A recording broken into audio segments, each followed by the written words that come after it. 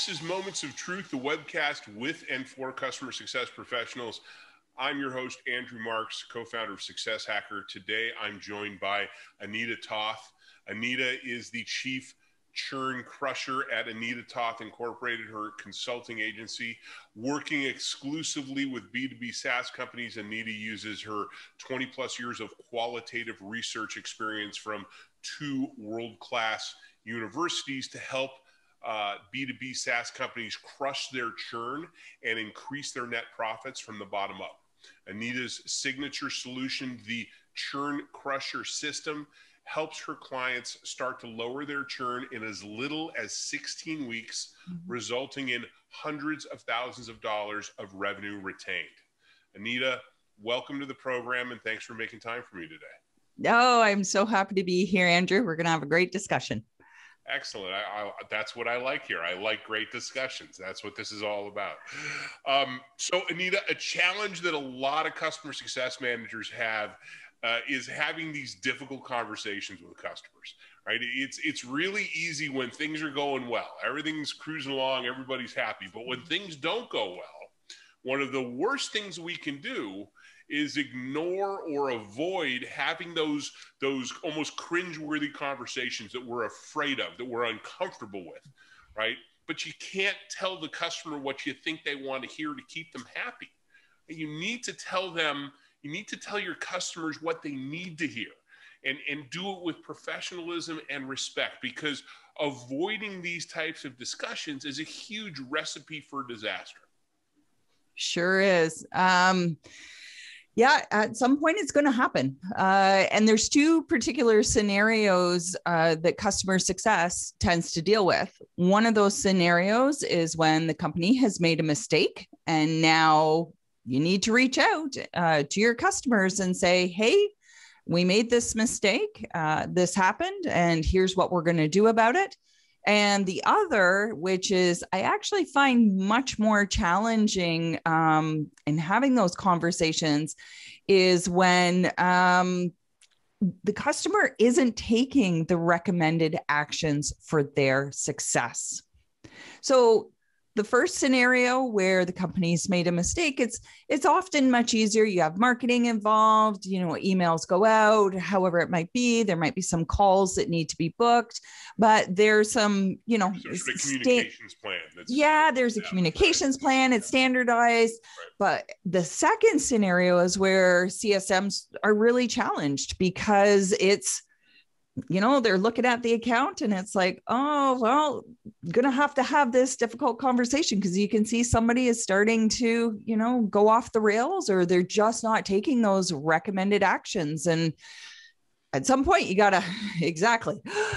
All right, let's get to it. The great thing is that there are ways that you can structure these conversations to make it easier. So it's not just about, well, let's just throw it together and see what happens and fingers crossed approach, which, sometimes when we're first starting out, that's okay, but it doesn't get the consistent results you're looking for. And that's really what you want, is consistency in the results. So having those difficult conversations means coming out with some sort of resolution. May not always be the best, but it's at least a stepping stone closer to whatever it is the goal is for that particular conversation. Or sometimes you have to have a couple difficult conversations before you get there. So what do you mean by that? What are these scenarios, these approaches, these strategies? Can you give us some examples or some stories that explain those in a little bit more? Absolutely. So one of the easiest things, we've all done it. There's common mistakes that we make, especially when we're first starting. But even somebody who's quite seasoned can sometimes find themselves making some of these errors. And I have a slide that shows some of these. It's called Factors Affecting Difficult customer conversations. One of them, there's 9 common mistakes. I won't cover all 9 now, but we can certainly talk about them. One that's very frequently made, nerves are high. We don't know what the outcome's going to be. We don't know how the customer is going to receive our conversation. So we talk too much.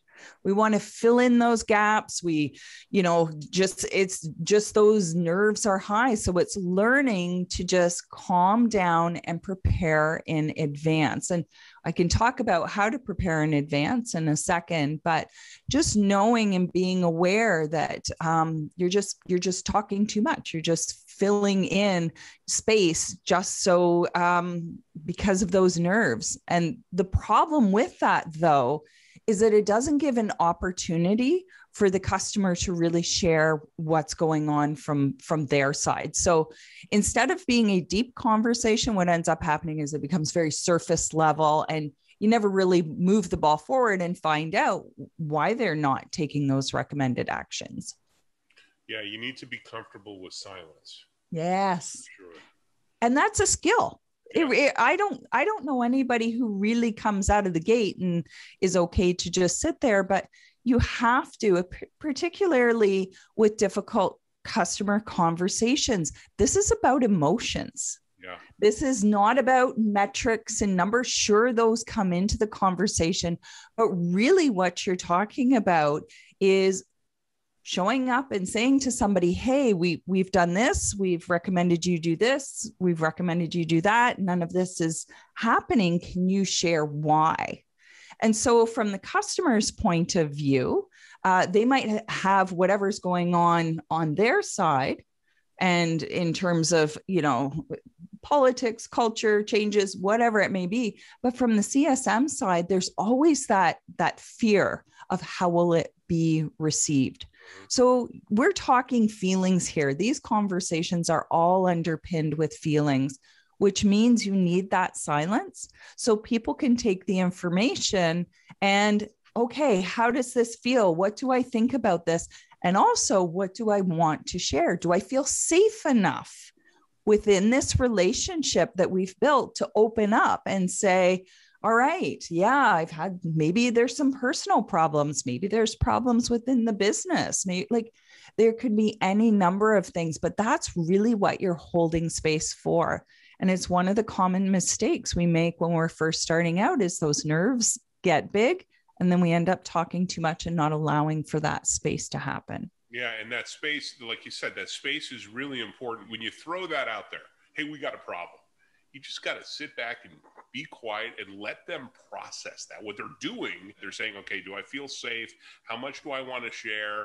And they're going through that. You have to give them an opportunity to go through that process before you're going to get something meaningful out of them. But if you're constantly talking and you're continuing that conversation, you're not giving them the opportunity to think about that giant matzo ball you just throw out there into the conversation. Give them an opportunity to address it. Give them a chance to process. Absolutely. Because remember, our perspective is vastly different from theirs, or it might be very similar. You don't know. Right. They could be totally unaware that the situation is actually happening as the CSM perceives it. And it could be it could just be a total shock to them. Oh, I didn't know. Because again, the conversation they're having with the CSM is just one of many other conversations they're having in their day-to-day life. Yeah. So, they just may not have put the pieces together. And now the CSM is coming and saying, all right, we're having this difficult conversation because I'm seeing this, and this. They may not have put those pieces together at all. And so for them, this might be the first time they're hearing it. And depending on how it's received, with some people, there's some shame. Yeah. Again, we're talking feelings. They might feel shame. They might be embarrassed. And then sometimes to cover that up, they might get angry or upset, or they might just not want to say anything at all. You still have to let that silence sit there to allow them to go through whatever that processing is for them, and to just give enough of a space for it. And this is not just a challenge for the customer success manager role, right? This is a challenge that people in any sort of customer facing situation can have. I know that support teams deal with this probably on a more regular basis than customer success, because people are calling them generally because they have a problem. I remember an experience in particular back when I was an operational executive. I had a project manager that had a hard time having difficult conversations with a customer, and it resulted in a north of six-figure hit to our business because this individual failed to have that difficult conversation. The one thing I suggest is, if it's tough to try and start doing these things, we'll talk about these tools and skills and strategies. You can practice them in your personal life too. You're going to have difficult personal conversations. Practice there. Yeah. Get good at adding a little bit of silence. Get good at just backing off a bit and letting the other person process what they're processing. And then you can bring it into your work life, or vice versa. It all depends which place you feel most confident to try these different things. But certainly talking too much and not giving silence is one of the biggest common mistakes that's out there. And happy to go on with another one. This is actually, sure. Yeah, something I used to do in the beginning. And I really thought I was moving the conversation ahead by doing this. And it turns out I wasn't. And it's giving your opinion too early.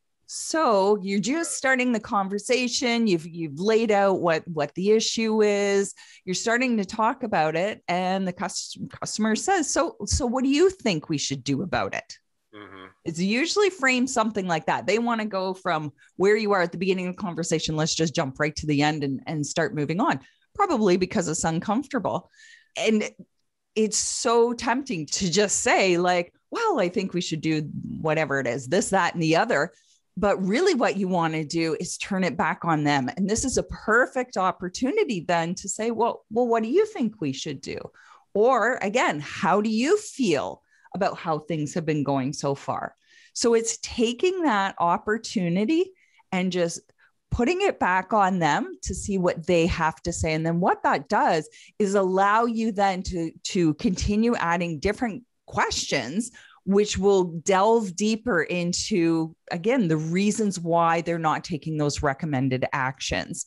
But it is so tempting to just like come with the solutions that you think. And I want to say the problem with that is that without going through and actually having the full discussion from their side, and you get a very clear picture of what's going on, the solution that you might be proposing might take you in the wrong direction.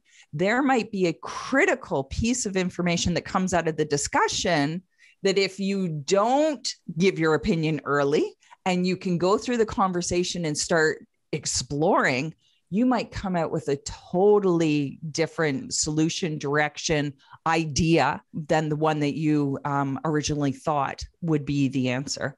And I would imagine that in addition to that, they're not totally bought in either, right? It's one thing if you said that we should do this, if you get down, well, that's what you said we should do, instead of leading them down the path. Right.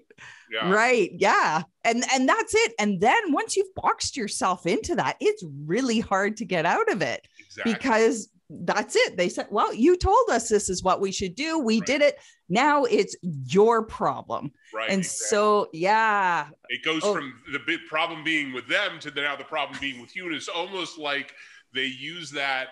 Well, what do you think we should do? It's almost deflection or transference, right? I'm going to, let's transfer this back to you. No. I like that strategy. Like, no. That's not how this works. Right. Yeah. And again, it takes practice. We've all done it where we've boxed ourselves into corners from doing things like this. you might make a few mistakes, but the point is, the more you're aware of what these common mistakes are, then you can identify, all right, this is one that I commonly make. I tend to give my opinion too early. I don't really go through and do my, detective work to find out what's really going on. So this is something I'm going to do. And it's just as simple as a question like that. Well, what do you think about the solution or the situation? And just ask like that. And they'll often start filling in that gap. And then, like we said, you can just continue to ask questions and take them down a different journey. I noticed on the slide you had lack of tools. Yes. What? So tell me more about that. What kind of tools are we talking about?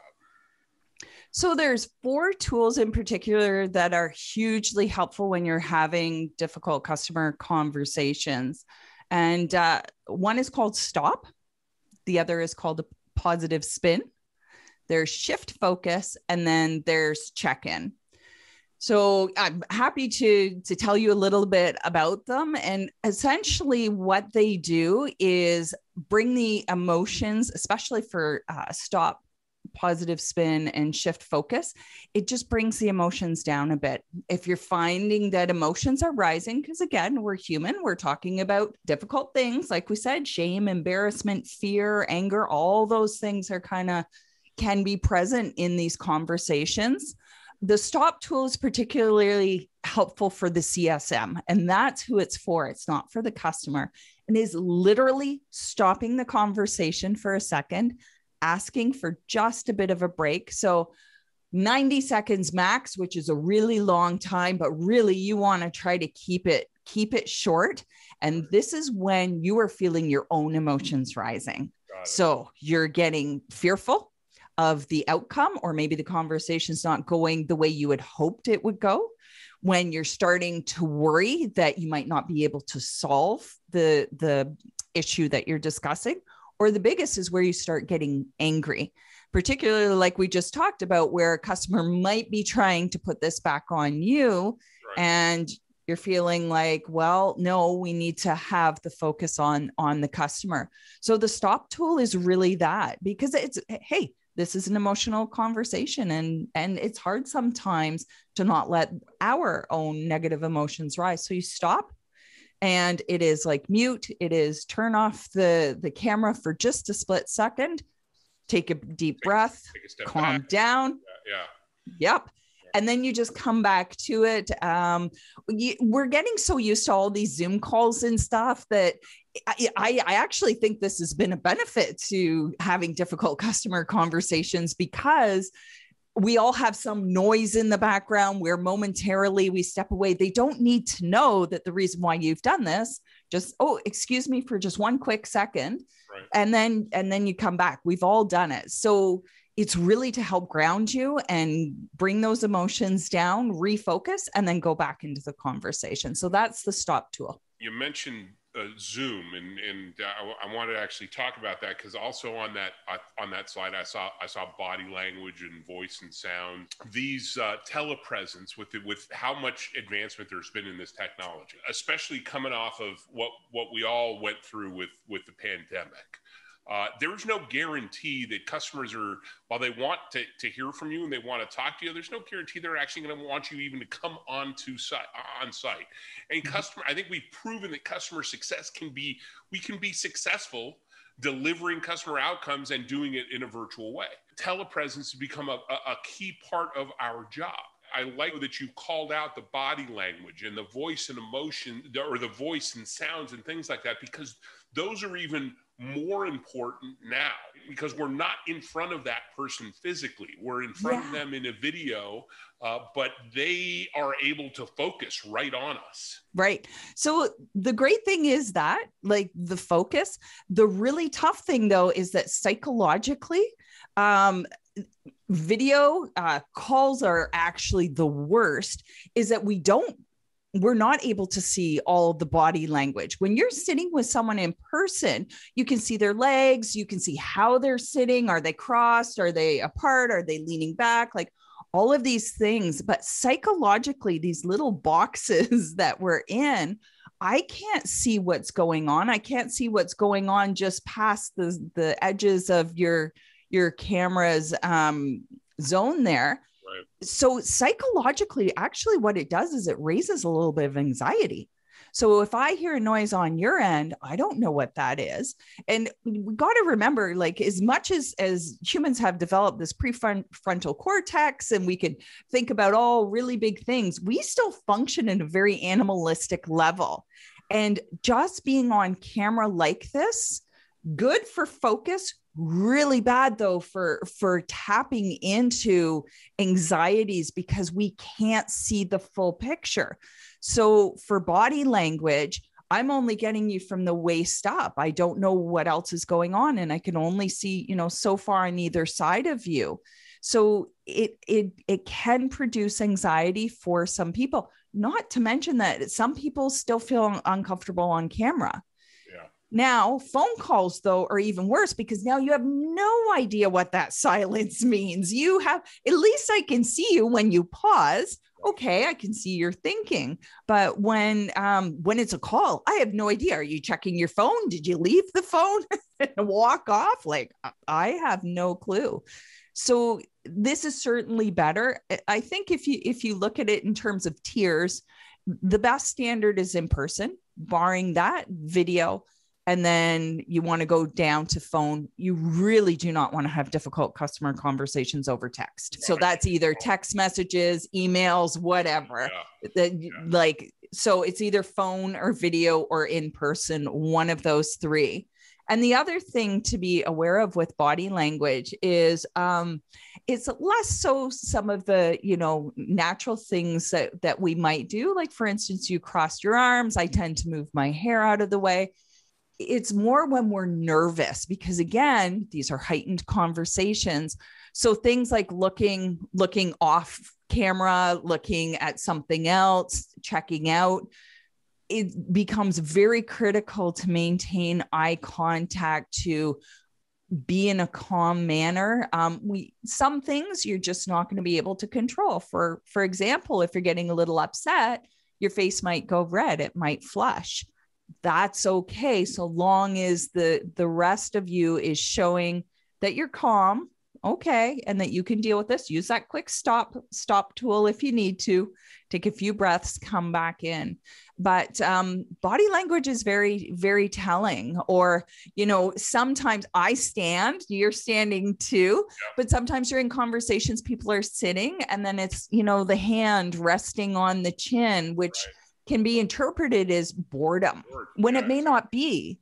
So you have to be conscious of all of these things at some level while you're having these conversations. It could even be, the way where their camera is positioned. Oh yeah. They're not looking at you, but they are. They're actually looking at you. I have trained myself because I am like you. I'm doing a lot of virtual training and virtual calls. I'm trained to look into the camera. Into the camera, yeah. Don't do that, right? Yeah. They're looking at the screen. So I'm looking at the screen now, right? Yeah. But I'm, and so I think that's also a really good thing for a customer success manager, anybody in this type of role, to get used to looking at the camera when you're talking, right? So people feel like you're looking at them. Yes.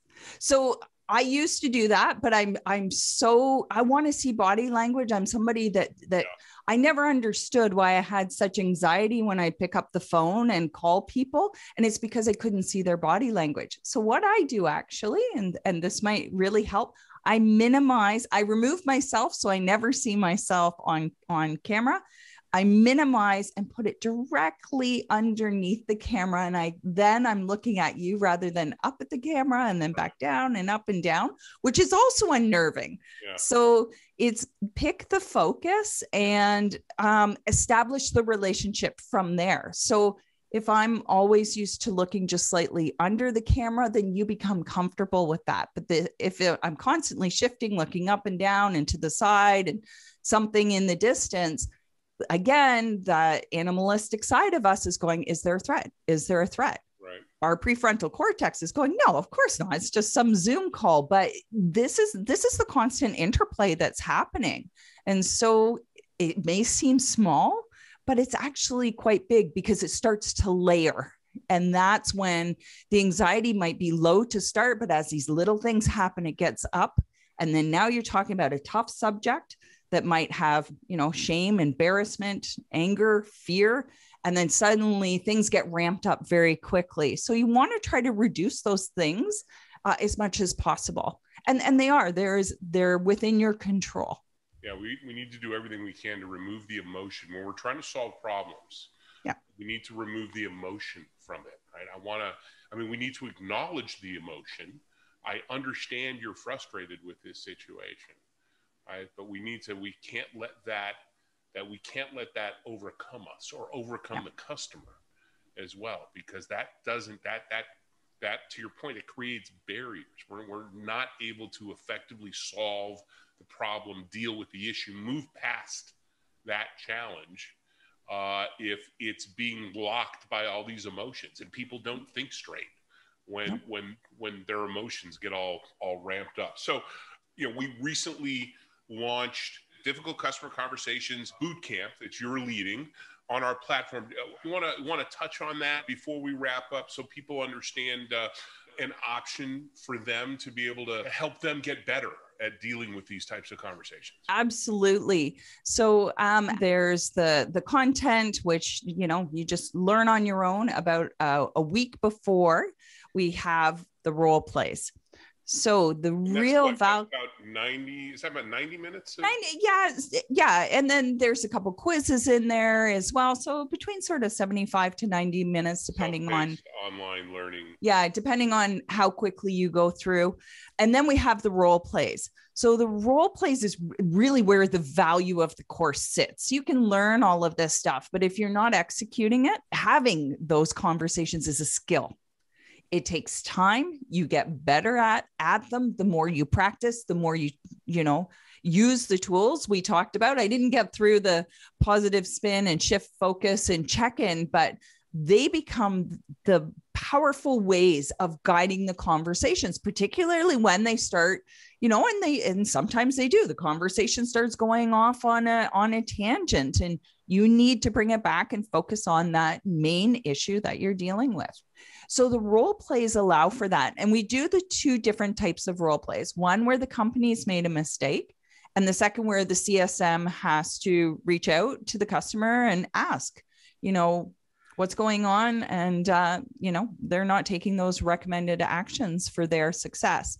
So we have actually two sets of role plays with those two scenarios. So you get to go through it twice and switch roles from being either the CSM or the customer. And there's a couple other roles we have as well. And then we talk about it. How did it feel? What did you think? What was it like using these tools? And there we are back with feelings. How did it feel as the customer when the CSM used this tool on you, so that you can start getting a sense of what it's like from that perspective, as well as from your own perspective? How did it feel when I needed to shift focus from what we were dealing with to something else? So it's hugely valuable. It goes by so fast, these role plays. And then what we do is 4 weeks later, we meet again and have a check-in session and talk about how things have gone between the role play and the check-in sessions. It's not just about using the tools, but there's also a commitment to making changes either around body language or sounds and those 9 common mistakes. They choose 3 of them that are really speak to them, if you will. So it's not within those 4 weeks, it's not just sitting back and doing nothing till we check in. You are continuously looking to improve. So by the time we have that 4-week check-in, you can go back and look and go, wow, I've really done well with this. This one I'm struggling with a bit, but I can see where I can improve on the situation. And it also is an opportunity to also ask any last questions like, oh, I thought I could handle this. I did well in the role play, but now that I'm back in my job, I'm struggling with this a bit. what can I do to help implement this particular tool or avoid this common mistake? I love that format of here's some online learning. Let's do some workshops. People get a lot out of those. Being engaged, doing some sort of exercise, some sort of activity really helps them to grok what we're teaching. And then that follow-up coaching, 4 weeks later, okay, now that you had a chance, to let this percolate, you've tried some of that stuff. Let's fine tune things. Let's help you connect the dots where you still have gaps. Yeah. And really the greatest value is in that role play. I would say 85% of the value of the course is right there, because it's taking everything that you've learned in the content part, and now you're applying it, and you're starting to get a sense of how to use it. And then also, what do you prefer? How do you want to execute when you're doing this? And the discussions we have afterwards are just fantastic, because it's really, you're learning about yourself is what it is. You're really learning at a deeper level about how you operate in these situations. And now that you have these new tools, okay, this is how I used to do it. Now I'm using this. Might feel a little awkward at first because it's new, but even in the role plays, they can already see the value in using these tools in their jobs. And we're now going to be offering these scenarios both for customer success as well as customer support. Yeah. Yeah. The customer support content's a little different, and the course is called Dealing with Angry Customers. So that's specifically for support. The role plays are tailored, obviously, one to support, one to success, but we can still come together in the role plays, work together in the breakout rooms.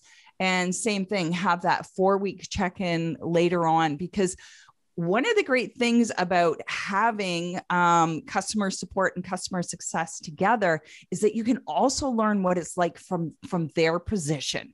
Mm-hmm. So customer success, if they've never been a support on the support team, can understand some of the challenges they're having, and vice versa. So there's really value for a company if they wanted to train both teams together.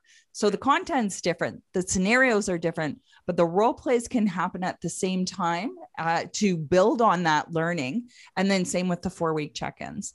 Wonderful. Well, really important topic, super important that anybody in a customer facing role is comfortable having those challenging, those difficult conversations because you're going to have them.